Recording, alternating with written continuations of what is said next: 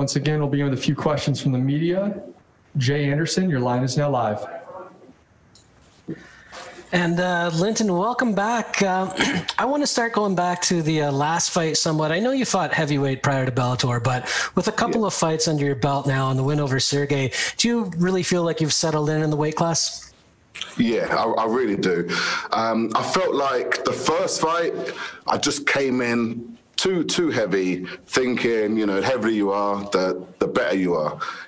Again, that's not the case, because if you've never fought at that weight and you just go into a fight like that, it's totally different. You've got to think of obviously the lights, the cameras, the adrenaline rush, the person trying to punch and kick you, trying to move. And I felt like them extra pounds that I had on definitely played a factor. So I went back and I spoke to the coaches, and we just said, maybe bring it back, don't come in as heavy. I walk around about 240 anyway, so why not just stay at that weight? There's no need to add on extra weight. And yeah, I really feel like my performance, showed everyone that I'm here to stay. And, I'm going to prove that wasn't a fluke. And you had the third round finish, obviously some excellent ground and pound work. Second round. Second round, sorry about that. Second round, mate. And then Ronny's kind of a different beast. He's got the black belt, different fighter on the ground. So how do you approach this one? Again, I'm not bothered about the ground game, because I fought black belts before. I trained with black belts, and I'm a grappler myself. So yeah, if it goes to the ground, I'm more than happy to show him, that I'm the better grappler on the ground, as well as the better striker on the feet. So I haven't got a problem with it going to the ground at all. And last one for me, I asked Ronny this as well. He missed the fans being present. What are your expectations in the empty arena? Are you looking forward to being able to hear that corner a little clearer, or are you a guy who feeds off that energy from the crowd?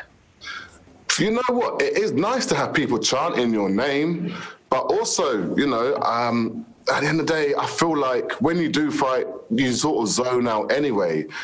Again, like the coach is shouting your name, you do hear set words, but you're in there sort of, not on your own, but you're in there sort of having tunnel vision, and it sort of ends up, you're just on autopilot a little bit. So, yeah, I'm going to miss the fans, but also I feel like it's not really going to change that much. But again, we will see. Steve Jewin.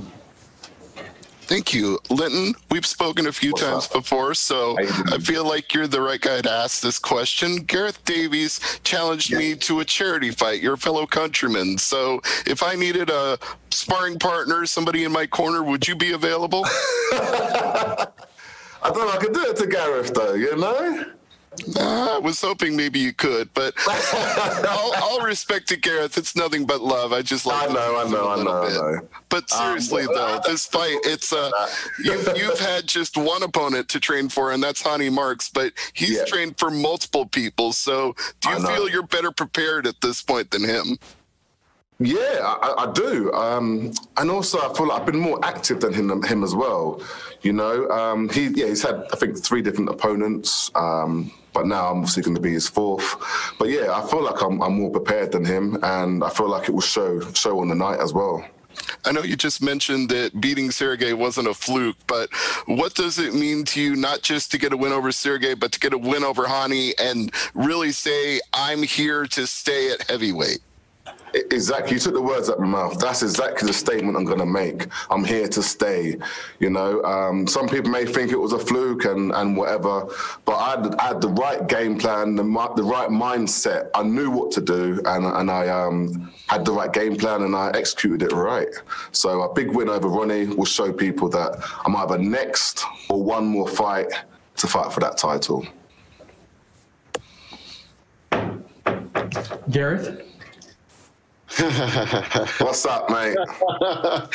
Yeah, this is London calling, Linton. How are you? London's calling. I'm really glad you decided not to go into the corner of Steve Jewin. Hey, see, I didn't even know he was online. There we go, man. Yeah, my allegiance. Beat down. It might be in the bar, but whatever. It might be in the bar, yeah? Yeah.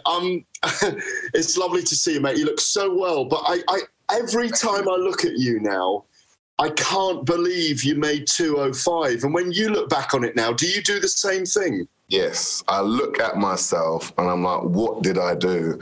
I look like a stick action figure. It's and it wasn't nice. It wasn't nice cutting that weight.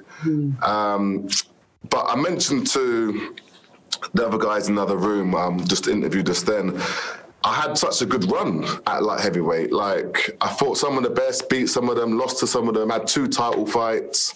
So that's why I felt like I kept at it. It was that hunt for light heavyweight. But yeah, now at heavyweight, I do think to myself, why did I do that to myself? But again, we're here now, we're at heavyweight, and I feel good. I feel amazing. You look amazing as well. Thank you. It's a weird thing, though, isn't it, that psychologically, it's not just you. There are so many fighters in boxing, in MMA, who realise in the end there is a weight they should be at. And you might be 5'10". Mike Tyson was 5'10" in the heavyweight division. Yeah, crazy. Yeah, but it's his skill set. So you've got this, I mean, you're happier. I mean, is it better? Do you find it's better being happier in fight week?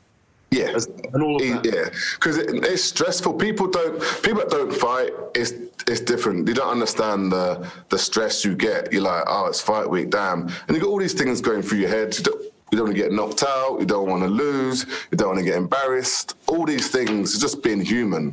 So yeah, being able, and obviously cutting weight, you can't eat. You know what I mean? You can't drink.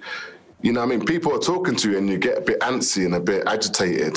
You know, you can't do certain things. At heavyweight, I can still eat, go to bed with a full belly, drink as much water as I like. You know what I mean? The energy is so much better. And even in the training room, I can actually give my all rather than cutting weight and not be able to punch the pads properly or kick properly or do like a sprawl. So it's so much better. For people that are thinking of doing it, I would definitely suggest give it a go. You know, if you want them people that are cutting so much weight and feeling horrible, you know, when it comes to fight day or cut the weight cut day, then definitely give it a try. And finally, Linton, before Dan cuts me off. Well, cut me off. I'm the one rambling. Basically, I know you've got to get through Ronny Markes on Thursday, and you're both formidable fighters. Will you not be content in your career unless you have a run at the title in Bellator and that you at least fight for it, if not win it? Yeah, of course not. Of course not. My passion is to win that. You know what I mean? I know I can do it, you know, and I feel like we have these life lessons, you know. I had my try at light heavyweight. Okay, it didn't work. I'm not going to go home and cry about it and stop. Now I found a new life. I feel so much better at heavyweight, you know. So yeah, again, I'm going to give it a run at heavyweight, and that's exactly what I'm going to do. So I won't be content, definitely not, if you know, I don't win. Jim? Linton, where did you train for this fight, and who trained you in this one? So I was at Sanford MMA, my gym back up in Florida. I had quite a lot of people help me for this camp. Steve Marry, he's a contender. What's the word I'm looking for? He actually fights for Bellator himself, so he's an athlete, signed athlete to the roster. I can't think of the names. Ong Lang Sang is in my corner. AJ Rumble Johnson, Victor Pesta. The list goes on. So I've had a good training partners. So yeah, I'm ready, man. I'm ready for this. And you mentioned South Florida and Sanford MMA. I'm in South Florida, and I'm just curious, what is it like there at Sanford MMA? It's just South Florida in general. There's so much MMA talent training in this area.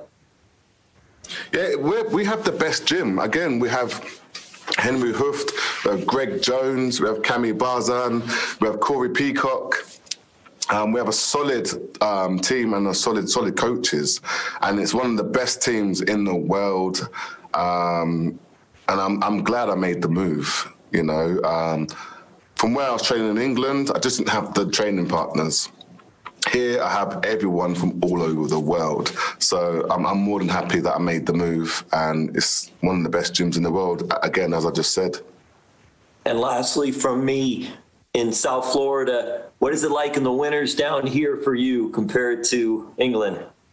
It's still cold. It is still cold. Like, I think I'm used to having that Florida weather. So when it goes below like 75, like I'm a bit disappointed, you know. But you know, I'm going back to England soon for a little while. So I think I'll be staying indoors for that. Thank you. No worries. Donna? Hi, Linton. How's it going? How you doing? I'm good. Not too bad. So talk to me about Ronny Markes. Whereabouts, like, you fought the absolute creme de la creme of Bellator's light heavyweights, of heavyweights. Yeah. Where does he rank in terms of the people you're going to have stepped in there with? He's up there. He's up there. I wouldn't say he's in the top. On the rank out of 10, he's not in the top 8. Again, that's no disrespect to him, because I fought some world champions. But yeah, he's up there. He's up there, and again, he's going to bring it. I know he's not coming to lay down and make it an easy night for me. And like you've kind of alluded to before, this is very much a fight to secure your spot in the heavyweight division and show people that you're there to stay. Where does it put you in the ranks? It looks like Tim Johnson is going to be the next contender, the next number one. Where do you see yourself in the division, supposing you win on Thursday night? So I was speaking about this. So I feel like there's, well, other than the champion, I feel there's 2 people above me, which is, as I said, you mentioned Tim Johnson and then Modowski. And I feel like I'm right there underneath, because I lost to Modowski and Tim's on a 2-fight winning streak. So that's exactly where I feel like I am. And a big win over Ronny, I'd like to fight one of them too next, and then, you know, get that title fight. Last one from me. You're a great British fighter. This weekend, history is being made in British boxing. Anthony Joshua fights your fellow heavyweight, and now you're a fellow heavyweight, right? And for the first time since March, there will be fans at a fight event in the UK. What's your prediction for Saturday night's event? Yeah, I'm going to go for my boy AJ. You know, he's going to represent just like me. Lenny?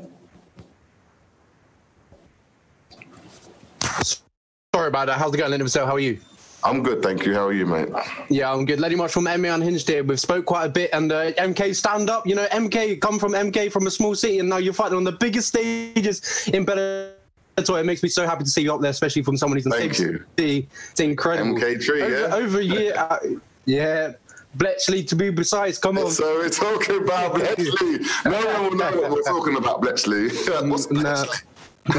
So over a year way out of the cage now, I can presume it's been frustrating to not being able to fight.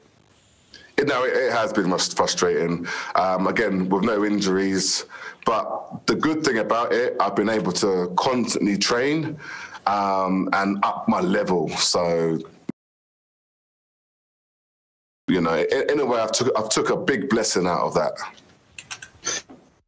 Yeah, you kind of recapped earlier about Sanford MMA. You said Gilbert Burns, you're on a roll at the moment. You got Mary at the moment. He's making waves in their Bellator. And you said, most importantly, your Jamaican brother, Jason Jackson, he's doing immense at the moment in Bellator. Yeah, Jason he's doing immense at the moment in Bellator. How far is he off a title shot? I would like to say he's probably got a good another 2, maybe 3 fights, I'd like to say. I wouldn't like to rush Jason myself. He's an amazing athlete, an amazing friend as well. But I'd say another good three big wins, you know. Like, if performances like he did against Benson, then yeah, give him a title fight, you know. But I think 3 more and Jason's ready. Yeah, just as Fortune, he fought the other week, and he got on the mic and said that you 2 were meant to fight. Could you talk about how that fight went and why didn't it go to plan?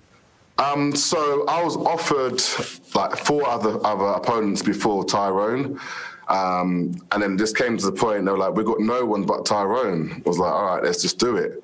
And then I got a call to fight Sergey again, and then I was like, I've already fought him, so why am I going to fight him again? It wasn't even close.